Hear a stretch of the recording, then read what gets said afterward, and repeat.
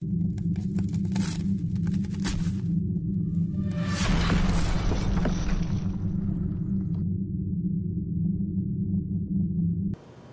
morning, Black Hills. Today is Tuesday, January 16th, and we are on a packed schedule. Coming into the new year, PAC TV is moving from Friday mornings to Tuesday during homeroom, and you can always find us on YouTube using the link on the Black Hills homepage. In recognition of Martin Luther King Jr. Day, we have Mr. Haywood here to tell us a little bit about why Martin Luther King Jr. was important to history and our country.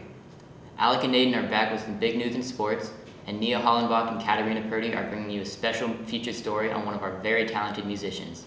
PAC TV starts now. So King drew some really powerful examples.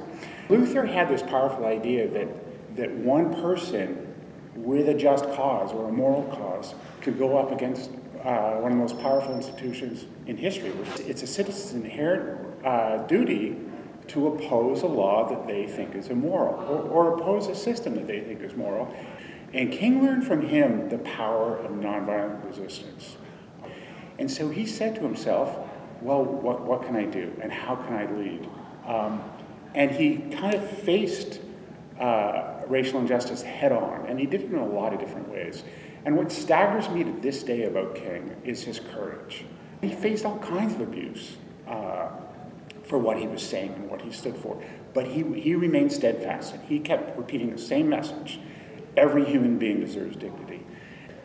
Look, we still have a lot of work to do. We still have more work to do around issues of justice, around issues of fairness, around issues of equality. But I think we're in a better place today than we ever have been in our history. And a lot of the reason for that is the work of Dr. King. Thanks, Mr. Haywood. Next up, we have some football players to acknowledge. Jackson Beck, first-team quarterback, Jack Ellison, first-team tight end and linebacker, Matt and Maddox Hodge, first-team wide receiver and second-team defensive back, who made first-team and second-team All-Evergreen Conference. We'd also like to thank Brandon Dolby, Gavin Gordon, and Bearcat Lester for earning an honorable mention. Let's jump to the sports desk and see what the big news is. What up, PAC TV? Welcome back to Sports Desk. I'm Alec, this is Aiden, and this is Zach. Today we're going over a couple topics. Aiden, how about you start us off? First of all, I want to talk about Nick Saban leaving Alabama. It's tiring. It was a huge deal in the sports world yesterday. I don't know about you guys, but I'm quite excited. Me too. As a non-Alabama fan, I've always, I respect the guy, great coach, but when you're playing against him, it's a tough match. So I'm glad he's gone. I think it was a good time for him to step down after that loss to Michigan. Yeah, they really handed it to him. Sad to see that last play be his last play. The last play of the Rose Bowl, that's his last play. It's just what happens sometimes. It's the way the cookie crumbles, guys. So. Yeah, but you really gotta wonder, where's Alabama gonna go next? I think Alabama will go. This is a shout out to one of my favorite football coaches of all time, Garrett Baldwin. So SEC, Alabama, if you're looking for a new coach, we got your guy.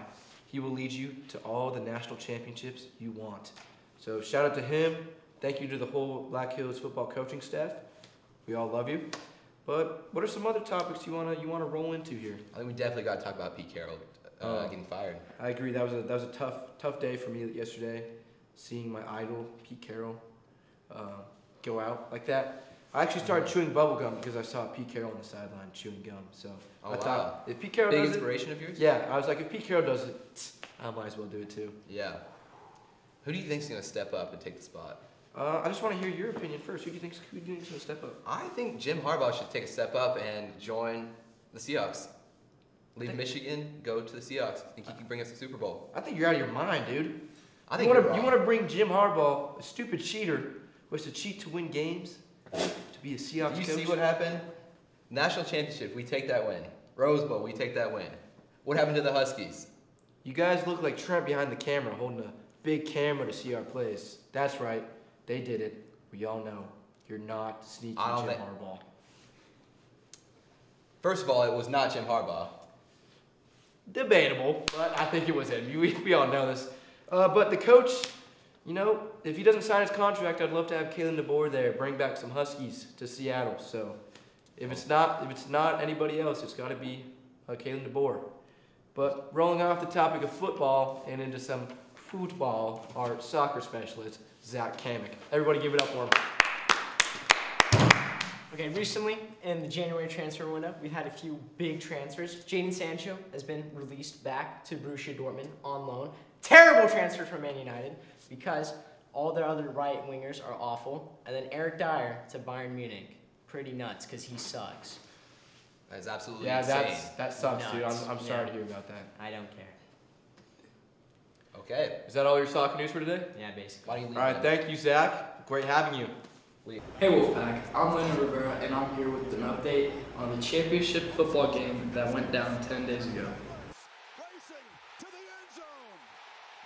Michigan came out swinging the first play of the game and ended up dominating the first quarter with an 11-point lead.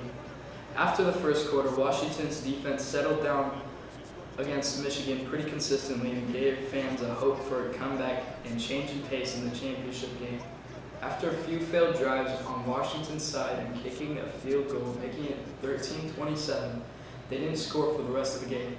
Sadly enough, Penix didn't get the chance to plant his feet and throw the ball like we have seen all season.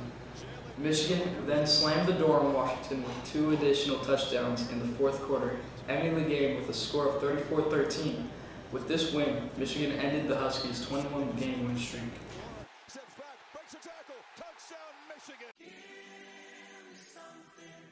All right, Trent. What do you have to say? I wanted to talk about the boys and girls Tumwater game on Friday. They did a pretty good job, and they swept Tumwater. Oh, sweat. What do you have to say, Zach? Well, I thought they gave a pretty good performance and a good fight, and we got the result we wanted, so I'd say that's pretty good. All right. Well, I think that's a wrap. Thanks to Alec and Aiden for your thoughts. Now we are going to recognize one of our very talented music students with the story produced by Nia Hollenbach and Katarina Purdy. My name is James Coyce.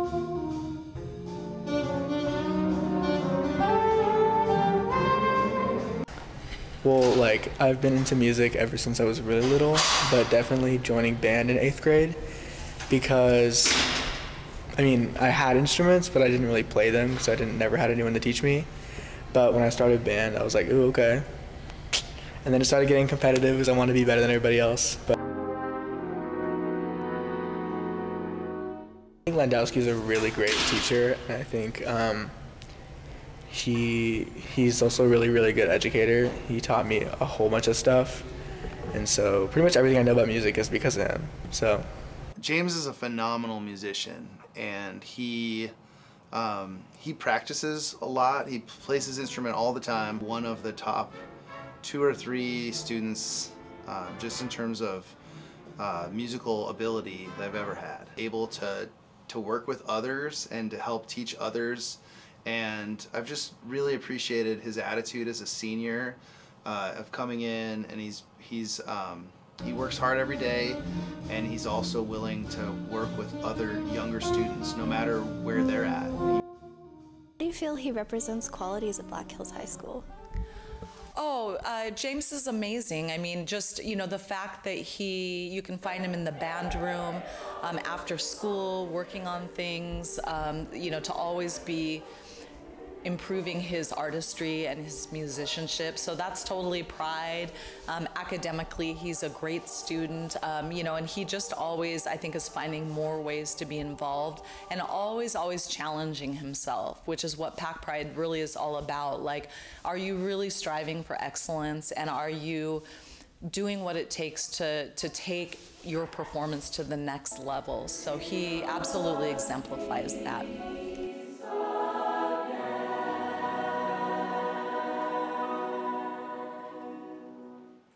Solo Ensemble is coming up later this month. We'll have another feature on an upcoming episode. Now, let's find out who won Wolf of the Week. What's everybody? I'm here with Chloe Watchman, the winner of Wolf of the Week. Here's your award. How do you feel that you won the award? Oh, pretty great. What are some things people can do to win this? Just be yourself. And why do you think you won it? I don't know. Well, you won it because you get good grades, you are kind, and you treat people with respect. Congratulations, Chloe. That's all we have this week.